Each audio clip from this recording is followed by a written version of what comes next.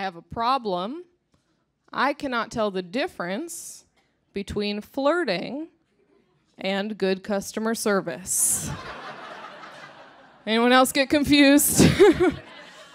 I keep telling my friends, I'm like, oh, I met this great guy. They're like, where'd you meet him? I'm like, Office Depot, why does it matter? Who cares? They want to know the whole story, so I tell them, I say, okay, I was just standing in an aisle, and this guy came up to me out of nowhere. Okay, he did not have to. And he just asked me if I needed anything. Yeah. He's already the best boyfriend I have ever had. So good to me. I also sometimes will think someone's flirting with me and then realize that they're just kind of like socially awkward, you know? Like one time I thought this barista was super into me because when he was helping me, he spilled a cup of coffee. I was like, oh my God. He's so nervous. He cannot handle this. And then while I was at the coffee shop, I watched him spill like 3 other drinks. Yeah, he cheated on me. Can you believe that? Right away. When I do make love to a man, is that how you say it? I think so. When I do make love to a man, I prefer to go to his place. That's my preference. But I run into this problem sometimes when I sleep over at a guy's house and he has to leave for work in the morning before me. I never know the etiquette for making his bed. There's no solution, right? Doing nothing, that feels rude, but if you fully make a man's bed, you look insane. He will come home later like, this got serious fast. I was not ready.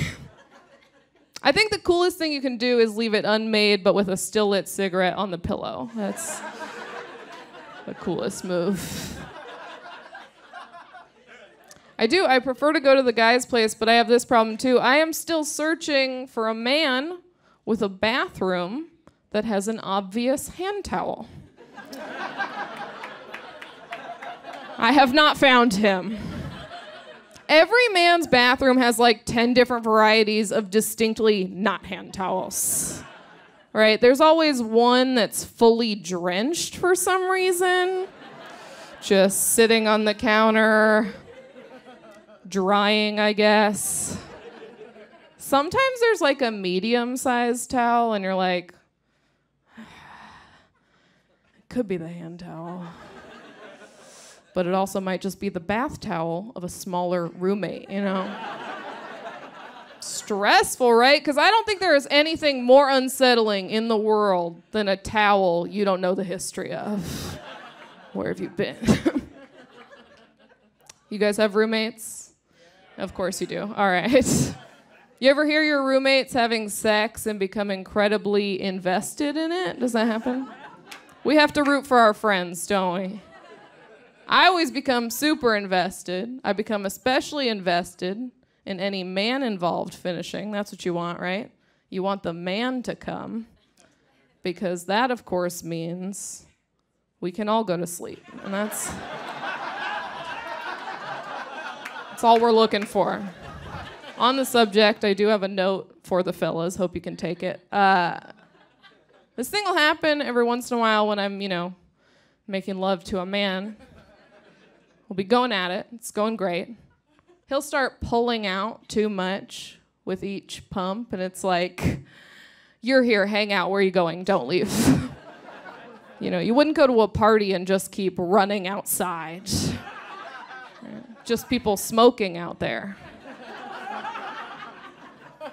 That's my first note for the fellas. Second note, stop breaking my heart. Those are my 2 notes. Otherwise, amazing work across the board. You are so well liked.